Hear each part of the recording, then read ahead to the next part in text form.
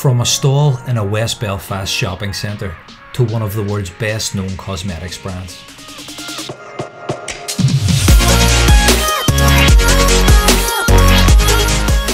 Stocked in 2,000 shops around the globe, this Belfast startup now works with some of the most successful makeup artists on the planet and has witnessed an 800% increase in online sales during the pandemic.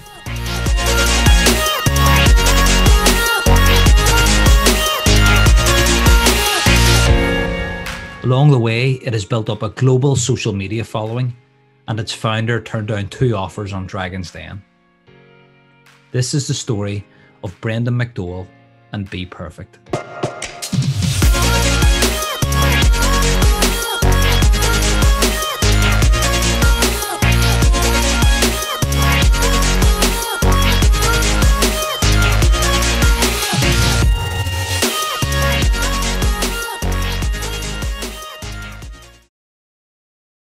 At 11 years of age, I went out and started working in the fish factory. I started off in the top floor making boxes, which was nice when I was 11.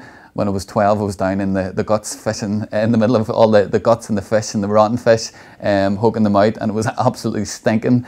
My mum used to make me, when I come home, get changed in the shed. I wasn't allowed in the house because it just stunk of rotten fish.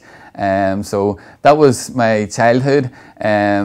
I worked, done loads of different jobs. The fish factory closed down after 3 years. I think I'd done 3 full seasons in it. I then started washing lorries, helping my dad out. I used to do that on a Saturday. And then started working in Tesco's, and I just kept working the whole way. So went to university, it wasn't for me. Still worked in Tesco's, was starting to be a manager. Knew it wasn't for me. I was then doing a degree in building. I've went from building to beauty, which is the most random thing ever. But I just knew that wasn't for me. I always kind of had a real sales sort of background behind me. When I was 21, I went off to be a holiday rep, and I had the highest sales selling all the excursions. From that, I then went into selling Yellow Pages, Sky TV, had a real lengthy sales journey. But my dad was probably my biggest inspiration to really push me to go for my own business. As I said, my dad was a really, really hard worker. He worked all the hours God would send to keep myself and my sister and my mum happy. When he was 43, he unfortunately passed away, and just before that, he had finally got his own digger, his own tractor. He was starting to do his own business, and he was starting to do well. Very early days, I think it was only a couple of years that he'd been out on his own. So for me, it always stuck in my head. At 21, I seen my dad so young pass away. I had turned 30, which some people say is late to start a business, but for me it was the right time. In my 20s, I was off the rails. I lost my dad when I was 21. I'd just come out as gay. I couldn't cope with life at the time. I just wasn't in the right frame of mind to be running a business, and there's no right, there's no wrong time to start your own business. But for me, when I hit 30, it was like I hit the gym and I was getting that bit scared. I was getting a bit older, and I always knew I'd always done well in my jobs, and I always had the highest sales. And it was kind of like my dad. He was always like one of the best digger drivers. He was always one of the hardest workers, but he always said he wanted to do it for himself. So for me, I always wanted to sell something for myself, and that is how BPerfect started out, and that's where I got the idea in the very early days.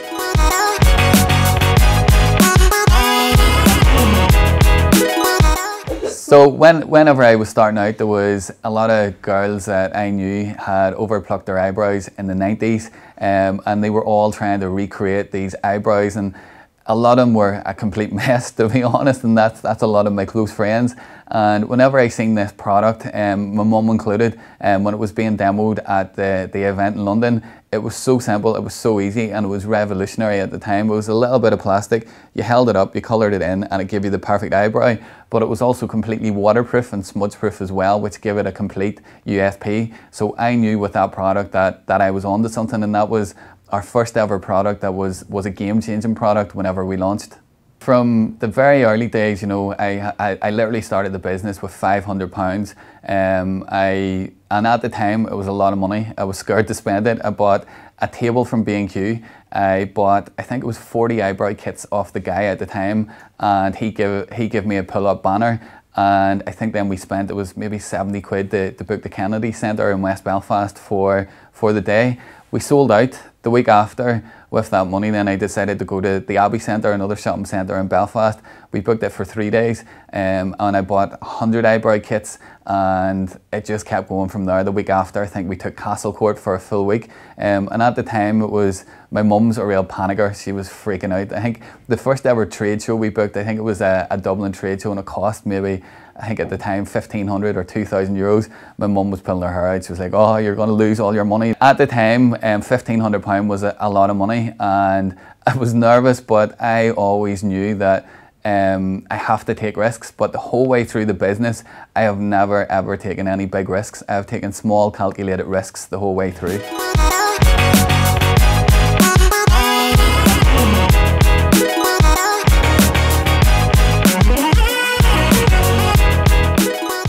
After about 3 months of buying the eyebrow product off the guy, I realised I was driving loads of online sales and traffic to his website, and I was like, I need to do this, and I need to do it on my own, and I need to do it better. So again, taking them calculated risks, I decided with the money that we had made to put that back in and develop my own product. From the very beginning, from day one, the little pop-up was called BPerfect. So I then decided to create the BPerfect eyebrow powder. What I did was I made it a bit different, and I made it a bit better. And what I did was we added an oil into the formula that made it completely budge-proof. So it was a revolutionary product at the time, and I think when you're beginning a business, and especially in such a big competitive world like the beauty world, you need something revolutionary. You need to be something that's different and something that's not out there, and that's exactly what we did with this one eyebrow kit at the time that was able to let us get in and get a chunk of that market.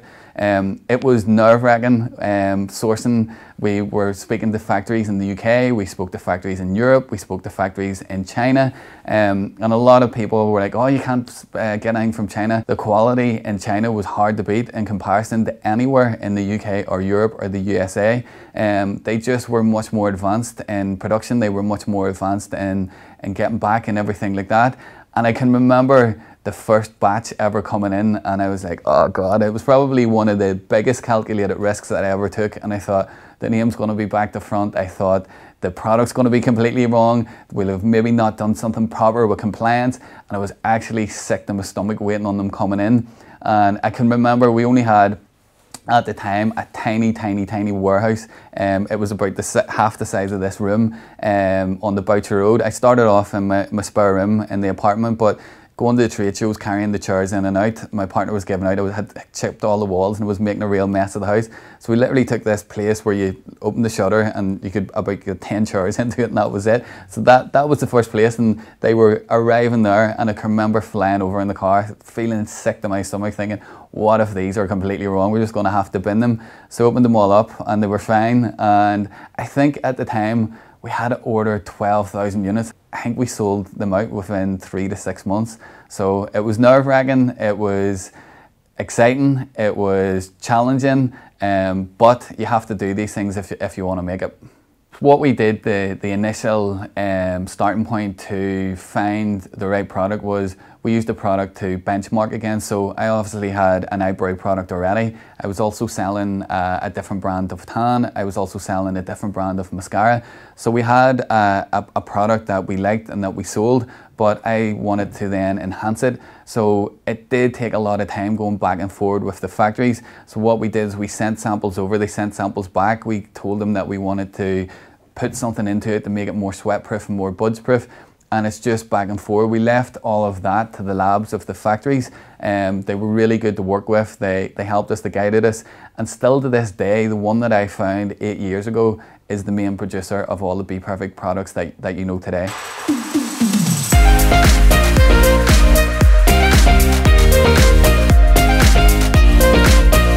So we ran events across the UK and Ireland, from wedding shows, horse shows, cow shows, beauty shows, you name it, we were there with the van, selling literally out of the back of the van. We did that for about 2 to 3 years, and it was really hard work, but we had a party in every city and every village that we visited throughout the summer and the winter months. It was good fun, but it was a means to an end, and there was a lot of people at the time on the show circuit that's what they did. It was their livelihoods and they were making good money. I'm one of these people that I always want to take it further, so I knew that doing the show circuit was a means to an end. Throughout that journey as well, we were changing buildings all the time, because after about 2 to 3 years we started to retail. It was, I think I seen somebody it was Ciara Daly's Brushes was in a pharmacy in West Belfast, and I thought, I'm going to contact them, and it was Cooper's, and still to this day they have a big BPerfect counter in it. I contacted them and they decided to bring the products in, and I then was up working in Ballymena one day, and I said to Nicole, who I was working with at the time, it was quiet in the shopping centre, I said, I'm going to go out and just knock on a few doors. I went out and I think I rang 8 salons. I got to meet 6 and I sold the 5 off them there and then.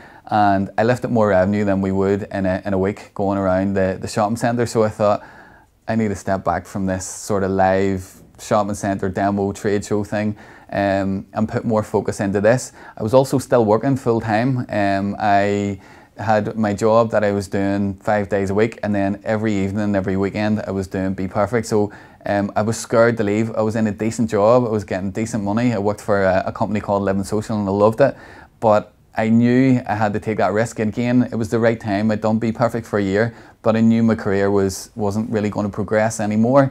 I knew if I give my full time to BPerfect that I could make it explode. So the second year then we started getting into, the third year getting into a lot more retail. Medicare took us on, Gordon's took us on, so we were doing really well in Northern Ireland in the retail space. We had to up our orders, we had to change our spaces that we were working from. The first warehouse that I took, it was just off the Falls Road in Belfast, and it was an old car garage, and it was absolutely stinking. It was just disgusting. I had to go in, and I went in with a power hose. I cleaned it all out. My uncle came down, he helped me put a partition wall up. We put a bit of carpet in, I painted the whole thing, and we got a little blow heater, and that was the first office. And I think after about 6 months we'd ran out of space. We took another office up above a dusty TV repair place. We gutted it out and there was only enough room for 2 tables in it.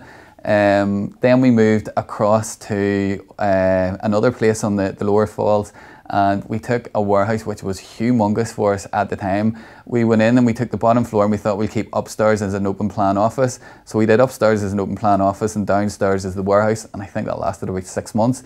Then we took the office block across the road, then we took another warehouse. Where we are now today, we moved in here 10 months ago and we thought it was huge, and as you'll probably see later today, we're now moving, I think in here's 10,000 square foot. We're keeping here, and we've now just taken on another 24,000 square foot building.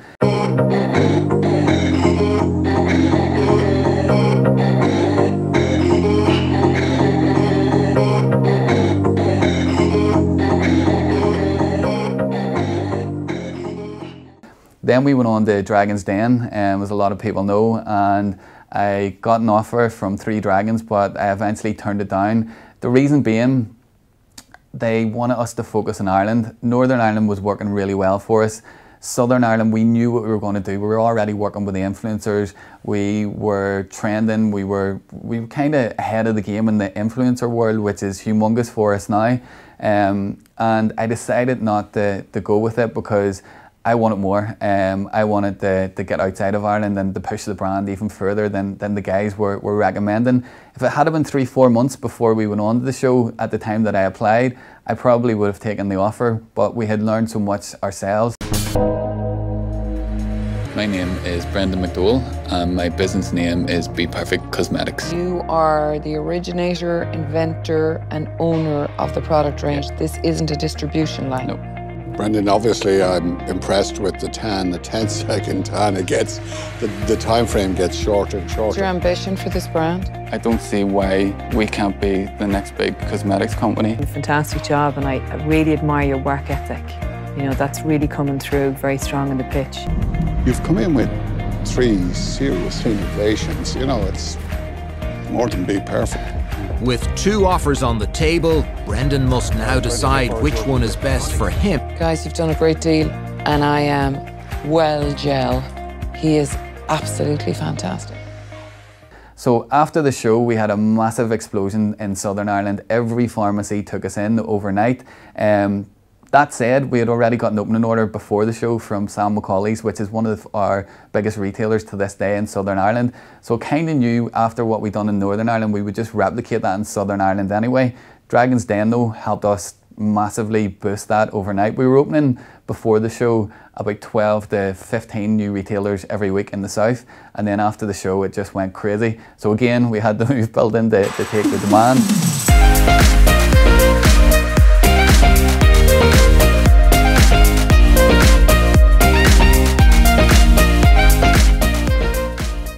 After the show, I decided to do a collaboration with Louise from LMD, who everybody in Northern Ireland in the beauty world will know. Me and her sat down in a coffee shop in Magherfelt, and I says, Louise, do you want to do an eyeshadow palette together? And she said, yeah. So we scrambled up with a few colours, and we thought it would take us 3 months to develop it, and it took us 9 months. So it was a bit longer than what we thought. Again, I'd ordered 12,000 of these products that we thought was going to last from September to December. We thought we had more than enough for the whole Christmas period. We sold out in a week. And that's when we really seen the power of working with the right makeup artists and the right influencers. And to this day, it's been the biggest part of exploding the business on a global scene. The year after, we then worked on the Carnival palette. There wasn't, at the time, we brought out the first colour palette that had been brought out in ages, and we worked with one of the UK's best colour makeup artists to develop this palette, Stacey Marie, who we brought out Carnival 1 with, and we are now working on Carnival 4, so that is 4 years ago. We've now worked with collaborations with Jacqueline Jossa, we've a lot, I don't want to give too much away, but we've other huge ones coming up across the world, so it's been a massive part in taking the business to where you see it today. For me, when we're looking for an artist to collab with or to take on as a brand ambassador, firstly we look at their content. Is their content good? Are they, if it's somebody for makeup, we want to see, are they doing the current trends? Are they laminating their brows? Are they wearing colourful makeup? Are they changing their styles whenever fashion changes? Are they getting good engagement on their posts? More importantly is also looking at, do they get good engagement on their Instagram stories? Because if you have an audience that follows you in Instagram stories, that can be way more powerful than somebody that gets a few thousand likes on their grid. So when you're working with somebody, get their stats, check that they are somebody that's going to fit your brand. Also, they're going to be creating content for you, so you want to make sure that it's content that fits your grid. So always make sure that it's somebody that fits you, otherwise you're going to get it wrong. With BPerfect Live, we want to be able to get everybody there and get them to meet their favourite artists, get them to meet their favourite influencers, and experience that bit of Instagram offline.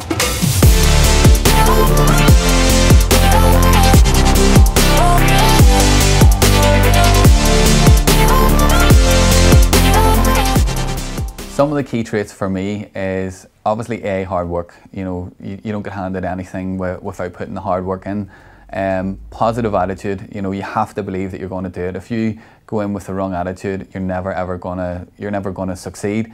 I'm also very much of one of these people that always remain humble. Always show gratitude. Always be thankful for everything that you have, because it can all be taken away from you very quickly.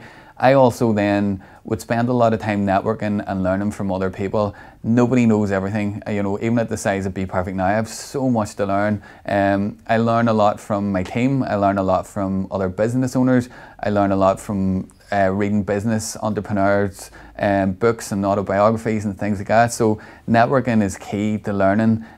Finding out everything, even if it's a construction business, there's still things that you can learn from a construction business that you can adapt into a beauty business and vice versa. So for me, you can never stop learning, and if you keep that sort of open-minded sort of way to be, that you can never stop learning, you will always keep absorbing everything in.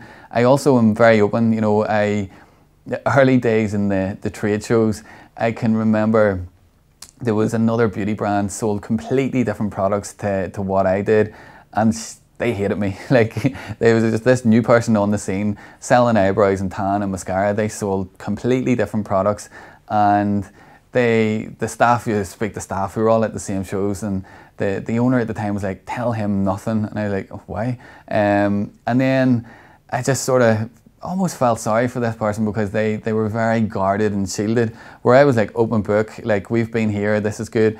And then they come around to liking me a little bit, because I was starting to do a lot of events outside of Ireland, and I am very much one of them people that believe what you put out, you get back. And even though I'm quite open and I don't hide anything, everybody follows me on Instagram, I show everything way too early, but I believe being quite open, friendly and honest with people, it will definitely be what you'll get back. If you keep yourself quite guarded and shut off, you'll never learn and you'll never develop. One of the biggest challenges that we came across was when COVID. For, you know, this year was really challenging.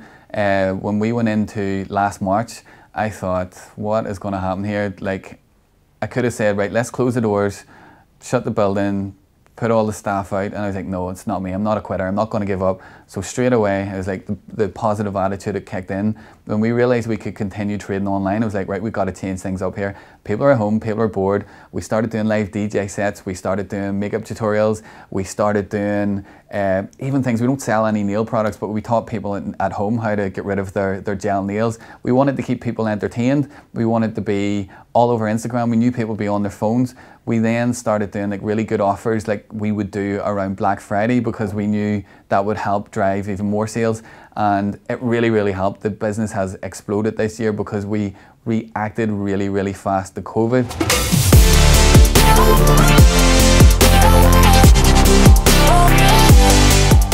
To de-stress, you know, what I do is I just have to zone myself out. I go home, spend time with my partner. I go boxing, I love boxing, it just gets it all out of my system. I go for a run, I go to the gym. You have to take that time where you have to realise it's a business, and it can't, you know, I say it's not 24/7, it is 24/7 for me, but sometimes I just need to get away and clear my head, and I take 2 to 3 hours out. I also like going away, like whenever I'm away abroad, people in here laugh because I'm like, I need away, I need out of here, I need away from this, because when I'm in here, I spend a lot of time doing things that probably when I'm out of the country, it's a quick WhatsApp or it's a quick email, where it can take 3 or 4 hours here. So when I get away, it's a good time for me to, and I need it, I have to get that break, because I need time to manifest, and that's the big thing for me. If I don't get time to think, my brain just gets lost and the business doesn't develop. So getting away, exercising is the 2 key things for helping me. The secret, it's my holy grail. I first read it whenever I started the business, day 0, whenever I went to a trade show in London, and I've recommended it to so many people. Anybody follows me on Instagram knows I always put little quotes up from it and direct people to it all the time. Ask, believe, receive. It's from The Secret. So if you want something in your life, you've got to ask for it in your mind. You've got to put it out there, you've got to vision it. Then you have to believe, you believe yourself that you've done it, that you've sold that palette all around the world and it's sold out. And then receive is letting it all happen. So from the very early days, I put it everywhere, ask, believe, receive, at the end of all my Instagram posts, and a lot of my Instagram stories. So that is definitely my favourite quote. Podcast, I always listen to Gary Vee. Gary Vee is one of the main guys for me. He's always ahead of the game in terms of marketing, and especially digital marketing. I often stick Gary Vee on when I'm out running, and I always have to stop, which annoys me, because he'll say something, then I have to go into my notes on my phone and write down what he said so I'll remember it. So he's really good in one way because he gives me loads of ideas, but he slows me down on my run because I always have to stop to write things down.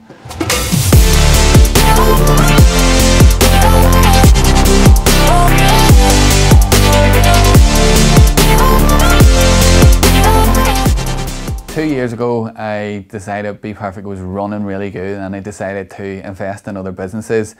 One went really well, one didn't go so well. So I had got involved in a marketing agency with a close friend, and sometimes working with friends in business doesn't work out.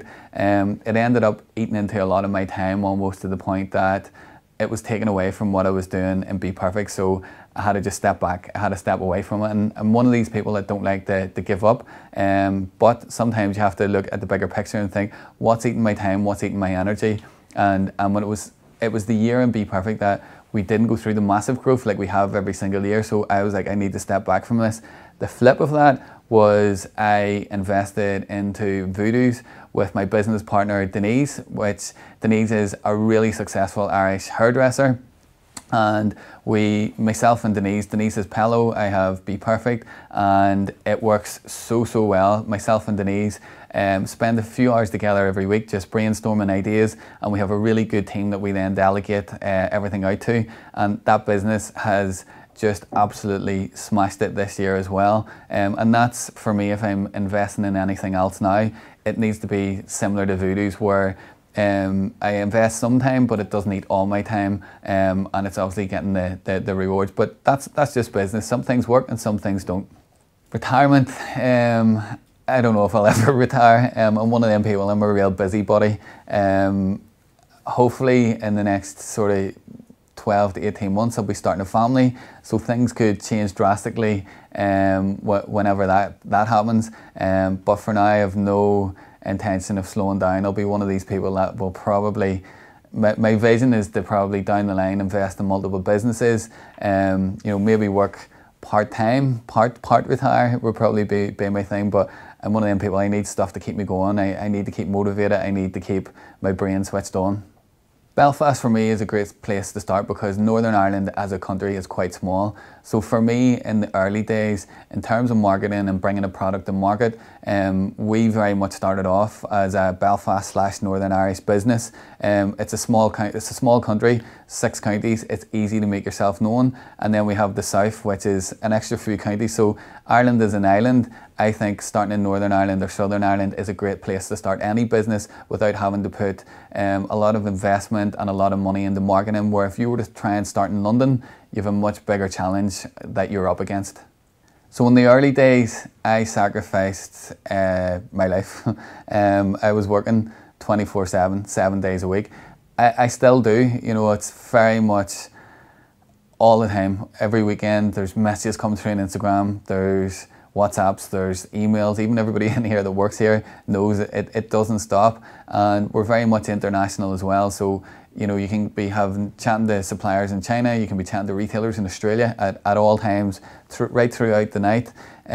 So it can take over your life, but for me, I'm now in that position where I still work extremely hard, but what you have to do, what you have to be comfortable in, is bringing the right people in that can take over. Because in one of the books that I read, which was, I think it was Deborah Meaden, they talk about helicoptering. You know, if you're involved in the nitty gritty all day, every day, you will not see anything that's going wrong. So if you're helicoptering and you're looking down and you're able to see everything that's working and also what's not working, it's the only way to develop your business.